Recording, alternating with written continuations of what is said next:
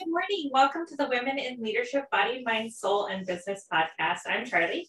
And I'm Heather. Together, we are working to connect women in leadership and business to build relationships, empower each other, improving the health and wellness of our community, body, mind, and soul, sharing the heart and souls of who we are and what we are doing. Today's special guest is Rochelle. Thank you, Leslie. Yeah, thank you, Leslie, for joining us. Leslie is the founder and CEO of Rochelle Coaching and Consulting. She is a coach of various sorts. So, Leslie, why don't you take a few minutes, tell us a little bit about who you are and what you do, and we'll get to the heart of what you're doing. Sounds great. Thank you.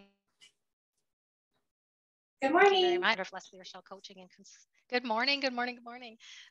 First of all, thank you for having me. I'm really excited to be here. So this is awesome. As you mentioned, of Leslie Rochelle Coaching and Consulting, and I'm a leadership coach and mentor with a specific focus on the new and emerging leader. And this was really my passion and my desire to go help that earlier version of right. My leader those many years ago. Yeah. That's where that passion comes from. All right. So you have worked in business for a long time, and you started doing coaching how long ago? I mean, I understand that part of your job is coaching, right? But on a like a separate level, like, do you know what I mean? Yeah, just this past year is when I started, and really that came from a we get these whispers of there's little things. Things that you should be doing. Just the events of this year were really that thrust that the universe is saying, okay, now please pay attention to me. And so I decided that this was the year that I was going to start my coaching and mentoring practice. Yeah, and you recently launched your website, and it is leslierochelle.com, and it is kind of like a really good starting point for you in launching this new business and just really diving into the coaching aspect of your life and just really being able to build and grow that. So congratulations on launching your website. Yeah. Thank you. It was how do I put this? There was a lot of lessons learned with creating the website. So thank goodness I have an amazing VA, virtual assistant, that was able to help put all the pieces together for me to get that. Okay. So with that leads us right into our topic conversation of the week is super great.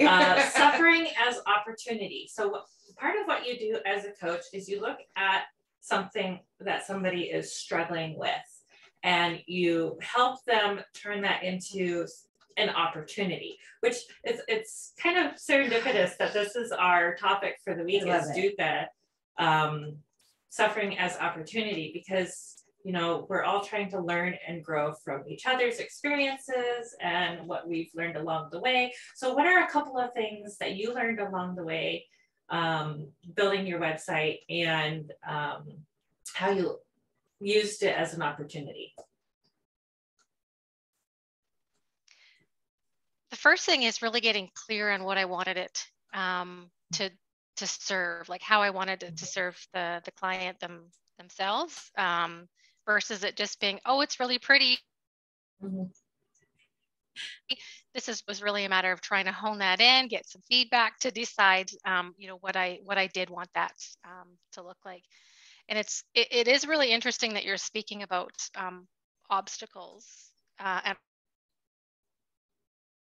an opportunity. 2019, I co-authored Obstacles Equals Opportunity Volume 2. So synchronicities, there we go. Right? Yeah, excellent. And that was really a passion of Yeah, it was just wanted to do. I kind of slid in right before deadline and decided to contribute a chapter to that book. Yeah, and that's Obstacles of Opportunity. Part 2. Yeah, Obstacles Equal Opportunities Volume 2. Okay. Volume 2.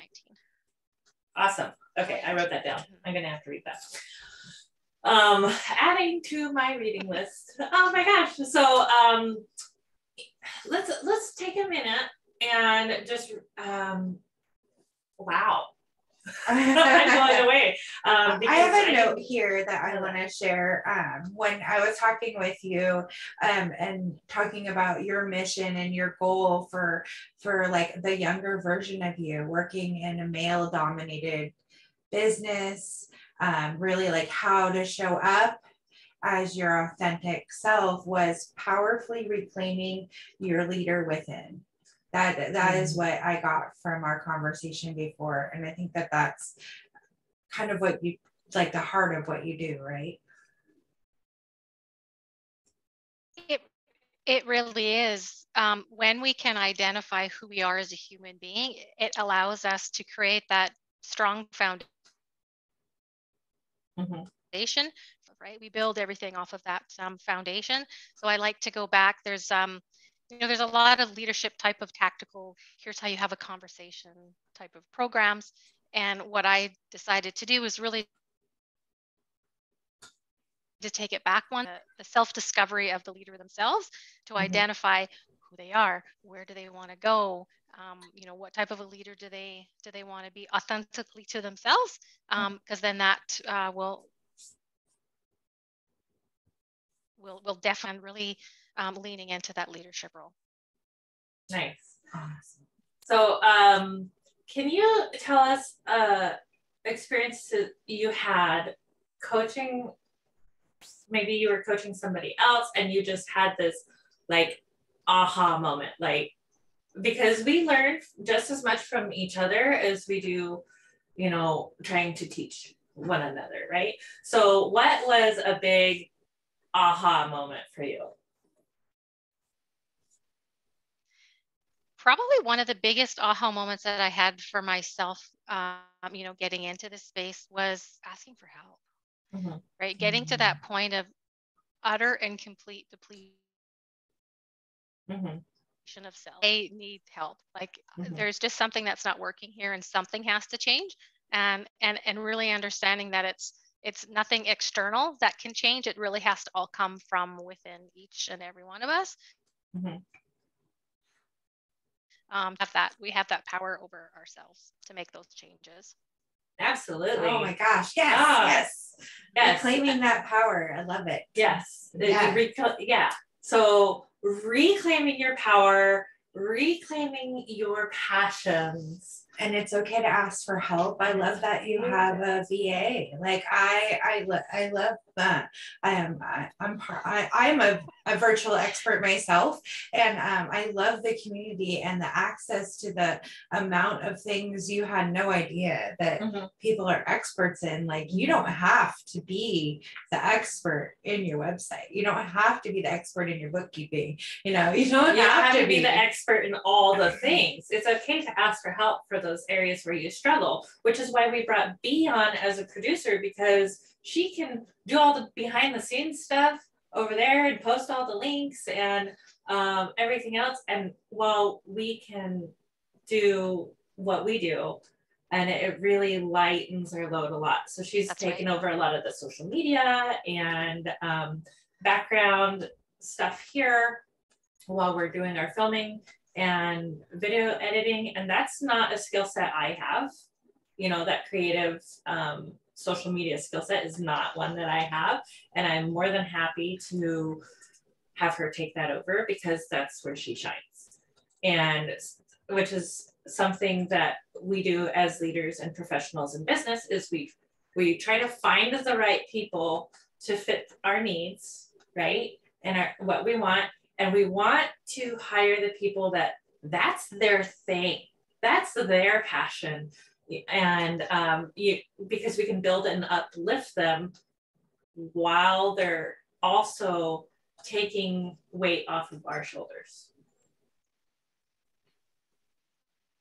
That's right. Self-care. That's you know, it is part of self-care. You know, it's not self-care is not all Epsom salts bath, which are nice. Like, don't get me wrong, they're really nice. But, we love it, Epsom salt bath, but a lot of that really, yeah. We're not hating on it. But no, definitely not hating on it, but a lot of asking for what you need, asking for what you want, asking for what you desire, and really do leave the people who are the subject matter expertise in their area to help you out. Hire to your weakness is what one of the philosophies that we already have. I need to identify what's missing, and then we're going to hire towards that, which then goes to all of your diversity and inclusion as well. From the team absolutely. Aspect. Yeah, because you want to provide a good, stable place where people want to go to work, or, you know, virtual work, or whatever work looks like for you these days. It all looks different for everybody. And just really build them to shine where they're at. Like, yeah. Team members, yeah, all of your team members, you know, they have some very big desires. They desire to be seen, heard, valued, and have a sense of belonging, and have that shared sense of purpose. When you can bring all of that into one space, you've created your dream team. Yeah, and that's exactly what we're shooting for as we build and grow this podcast. But it's also something that we want to make sure other business leaders, other entrepreneurs are aware of, that building a team in a very specific way is important, but it doesn't have to be any one person's specific way either. It could be done your way, but then also, you know, learning and growing and really building that community where people are empowered and they feel successful and they feel joyful, and they just really want to be at work. Yeah. Those are the employees that, one, are going to be loyal to you and your business. And they're going to also, you take care of them, they're going to take care of you. They're going to work their butts off, right? If they're feeling good and joyful and uplifted when they go to work every day, they're going to stay there for a long time. Right. And they're going to be loyal to you and your brand and your company, and they're going to tell other people about it. And it's just going to grow naturally from there, just by making sure that the people in your team are taken care of. That's right. They really just want to be in an authentic way. You will get more than their 100%, if that makes sense. Like, you're going to be able to bring out the best in them. Create that team atmosphere where you say, okay, hey, this is not about individual results, this is about team results. How can we work together as a team to achieve this common goal, and allow all the ideas to flow in versus remove any silos and create a real team environment. Oh, nice. Oh, I love that. Yeah. Yes. So much. Yes. Okay. Yeah. Silos will kill innovation faster than anything that I had to do when I got into my into that larger leadership role. Is I had to break down all of the competitiveness and all the silos within the team, and then build them back up as a team. And it took time, et cetera, that really go along with it. It does take time, especially when you're, like, if you're building a team from scratch, it's, I think, not necessarily easier, it's just different than if you step into a team and is like, okay, this isn't working. How can we fix it? Look at the suffering as opportunity, right? What's not working? What can we do to change it and make it better? And so if we look at the suffering, we create an opportunity to make it better, right? And we build from there. And that is how we keep our employees, our team, our supporters, like empowered, uplifted, and engaged, you know, because they want to be seen, heard, and appreciated, right? Valued, yeah. Yeah, valued. And being able I was like, what else did you say? I was like, what did you I think that was all really good. Yes. And there's a difference between being appreciated and being valued. It's different. It is. That's right. Yeah. Yeah. Yeah. Absolutely. Yeah. When you're going to get so much more buy-in from people that, you know, as they're looking for some ideas, you never ever give yours first, right? If you do that, you end up cutting off all that conversation. So you're going to engage your team, the quiet ones, the ones that like to speak up a little bit more, to really understand what some of those ideas are, because times before it gets to back to you on it. Right. And a lot of times the other people on your team are going to have better ideas than what you have, or they can improve on those ideas, or, you know, tweak them a little bit so that, you know, it fits a broader spectrum, or whatever the case may be. It's important to listen to your team and be like, okay, you see this as a problem. How can we fix this? Or they have an idea to make something better. Again, they see us suffering. They built the opportunity, and now they're presenting it to you. And, you know, it's 9 times out of 10, it's their idea or their input into whatever it is project you're doing. By listening to them and by, you know, maybe trying their idea, like, okay, I like what you're saying. Let's give it a try and see how it works. And then, you know, go from there, you know, because you can always tweak things. We're always tweaking things. We're always trying to make things a little better. That's right. In the book on the one where I just finished, Untamed, she was talking about how she stopped planning things like so minutely and decided to let the family lead some of the risk, and gosh, everyone was happier, you know, like we were having fun and nobody died, and you know, it's just like she released the reins, and you know, the whole family kind of relaxed together. So I thought that was an interesting correlation to what you're saying, is like if you're holding on so tight, maybe you need to relinquish some of that control, and that can be part of the self-care we were talking about. Like, you know, when you hit that burnout point, well, why did we get to the burnout? Like, how do we not get there again? That's, I mean, that suffering is opportunity, right? Right. How do we not get burnt out again? That's right. Yeah. So Leslie, coming to me, what? Yeah, sorry, go ahead. Oh, sorry, I didn't mean to talk over you. Go ahead. No, all good. Okay. I was just saying, if somebody were to come to you for a consultation, coaching session, what would that look like for them? What that looks like for them is what I do is I'm not about that to where you'd like to be. And that is really digging in and understanding where you're currently at. So I always meet my clients where they're at right now to identify what's the challenge that they're facing, so that we can help them. We can, depending upon, you know, the gravity of the transformation that they would like to make, really depends on our course of action there. But I provide exclusive one-on-one coaching and mentoring services.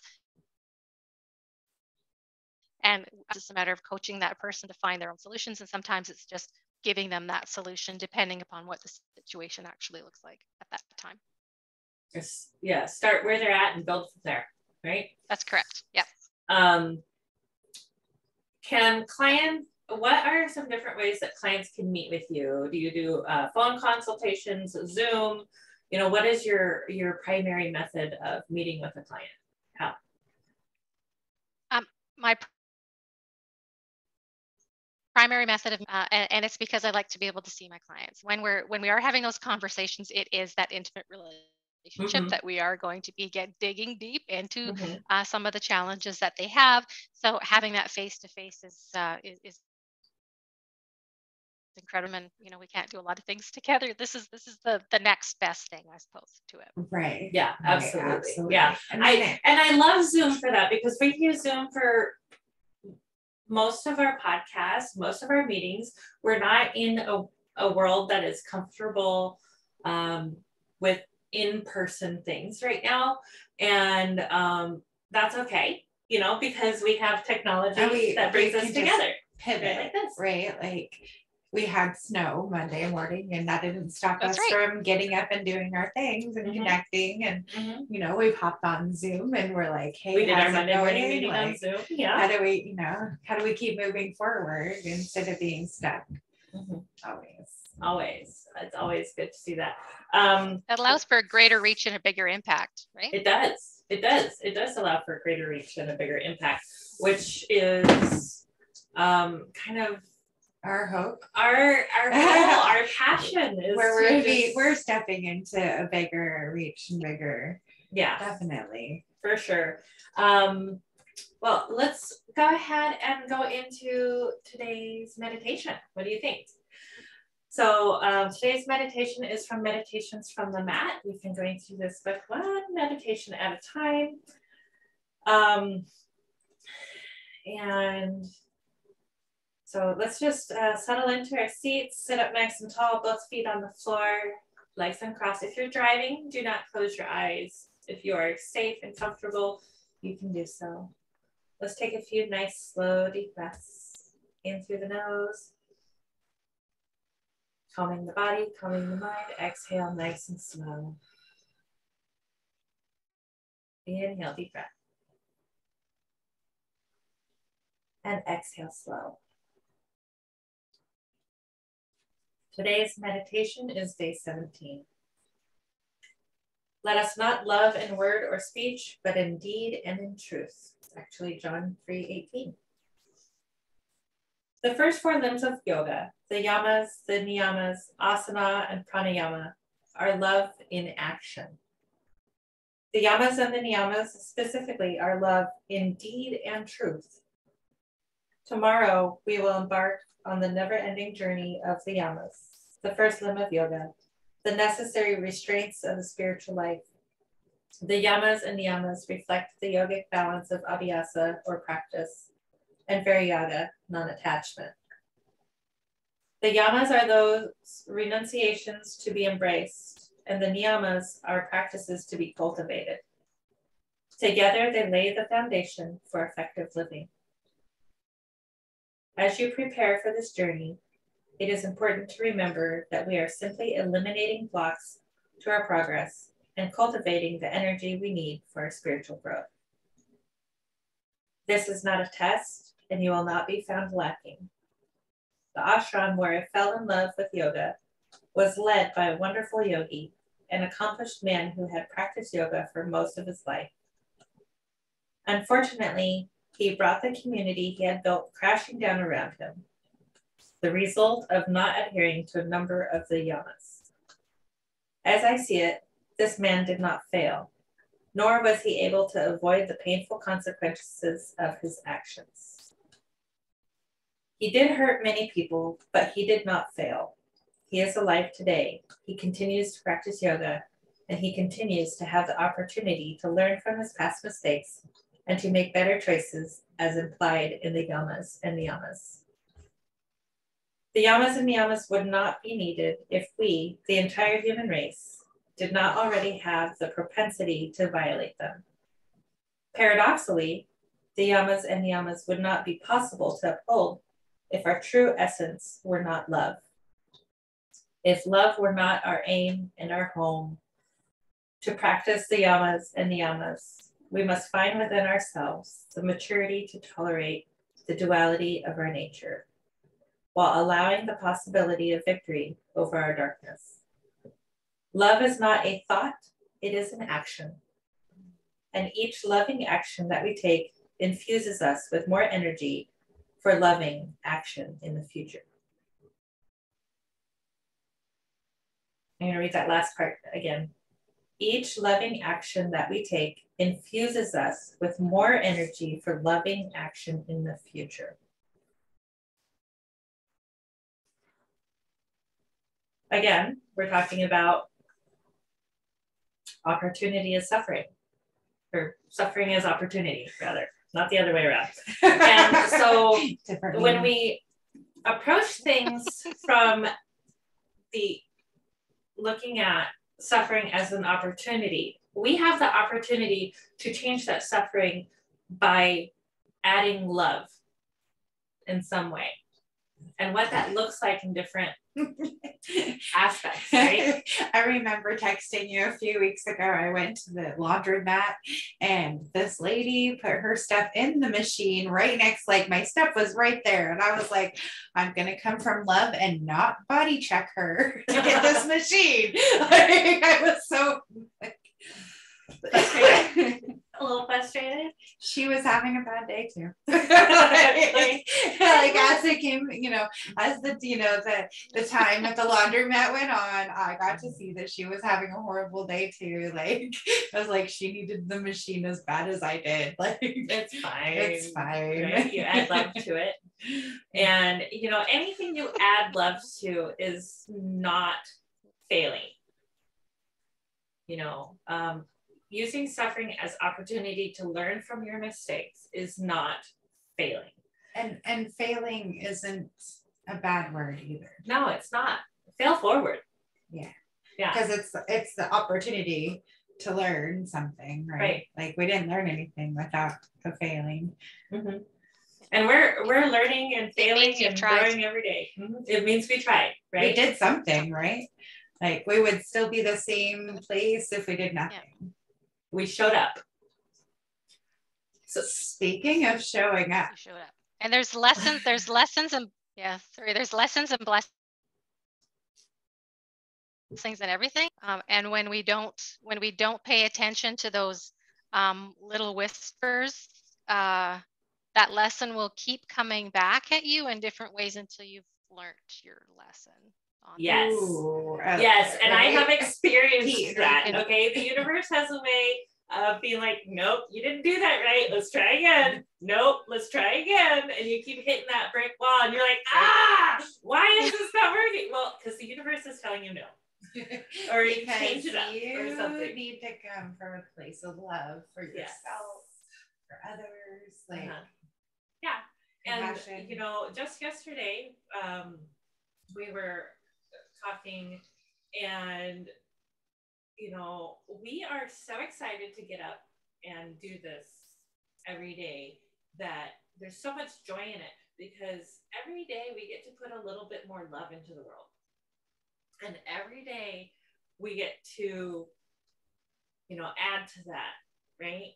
And it's just really brings a lot of joy to be able to do that. And it's, we're really passionate about sharing our knowledge and our love with others so that you can use our suffering as an opportunity for yourself, right? Exactly. Yes, absolutely. Learn, do, teach. Learn, do, teach. And speaking of teaching, we've got a whole bunch of stuff coming up. What do we got going on? Well, this week we are going to be live on Friday again, which is great, but it's also the last day of the year. So excited. New Year's Eve. So we've been putting together a goal setting podcast with our amazing friend and soul branding specialist, Allie Jean. And then we'll be back after our normal recording time at this time of the day. We'll be back a couple hours later to do a live party. Let's end our working week on a positive note. So and it's a Friday. Some fun, some trivia, put on a little glitter. Let's get on live and have a little bit of fun. So excited. And then we're not going to skip a beat, man. On Monday, January 3rd, kicks off the Women Empowering Women E-Summit. Oh, I'm sorry, making extra noises down in the chair. I'm so excited. It's going to be live on Facebook and YouTube. It's hosted by Allie Jean. Yours truly will be guest speakers, so make sure you come join us as we hit it hard for 2022. Registration is now open, so go save your seats. It is virtual. Register today, and it is free. She really wants to use this as an opportunity to empower each other to show up. What is the word she uses? I love it. Authentically. No, not the authentic one. The zone of genius. Each of our own zones of genius. So I love that. I love her wording. I was like, it's foreign to me. So I have to stop and think about it. I like zone of genius. I love it. So be sure to like and follow us on social media for all the latest updates and information on our upcoming events. We have an amazing year planned and you don't want to miss it. So if you are having some energy issues or you are ready to do something different with your health, could give me a shout out because we will work on whatever is good for you. I'm working right now with Globally, and we are working on starting off the new year in a really positive way. We've already been doing better health changes for ourselves. So we're like, how do we help empower other people to continue doing that? So let me know. I'm very excited about that. That's not even everything, is it? Oh, this is our last week for our current cause of the quarter. Food banks. Of the quarter, because it's the last week of the quarter, last week of the year. Let's get this going. We're doing good. Yeah. So if you guys would like to donate, you can donate directly to your local food bank, or you can donate to the podcast and we'll send it to the food bank. Just mark it as a food bank donation. We'll be happy to do that on your behalf. And all the information is in the links. And if you're interested in being part of our podcast, email us at womeninleadershipbsmb@gmail.com. We're looking for sponsors, guests, and more. So go ahead and reach out to us if you have something that you would like to contribute, and I'd love to thank today's sponsors, HEMA Forge, Virtual Gaming. We love our equipment. Thank you so much. Studio Glam 5. Thank you so much, Alex, over there. And our today's guest, Leslie Rochelle. Leslie, thank you so much for joining us today. It was a pleasure having you, and we hope to have you back again someday soon. Thank you for joining us today. Thank you very much. I really enjoyed today. Thank you very much.